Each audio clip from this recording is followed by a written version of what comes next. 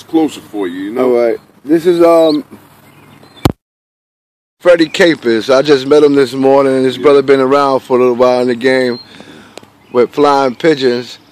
And basically we're here at Ronnie's house. What's Ronnie's last name again? Bowl. Yeah. Ronnie Bowl, you know.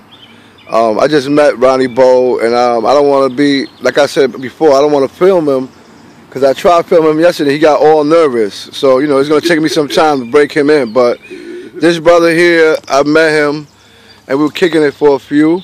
And I just want to ask him a few questions. Like, you know, when did you start flying pigeons? I started back in the early 90s, really cutting into it good, early 90s. Queen City Club in Plainfield. Queen City. Plainfield, New Jersey. Yeah. And what kind of pigeons did you start with? Did you have triplets, rollers, fancies, homers? What did you start with? I had some fancies, but mostly I had the homers.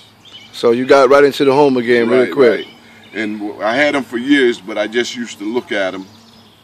But then in the early 90s is when I started flying. What fascinated you about the birds? Like, what got you into it? Because, you know, in New York, we used to see the old